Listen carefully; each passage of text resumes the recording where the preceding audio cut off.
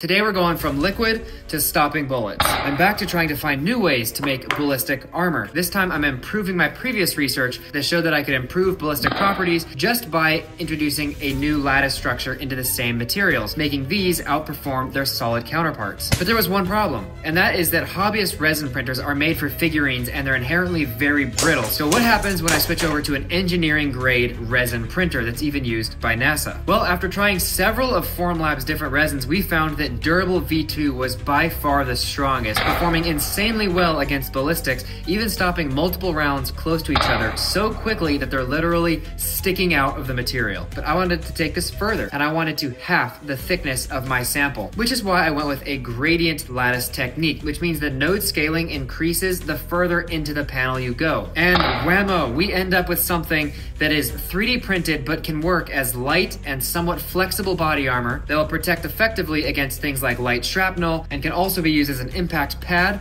for higher calibers. To step up these tests, I got some 7075 aluminum alloy that I'll be plating the front of these with such that we can bring these up against the higher penetrating 5.7.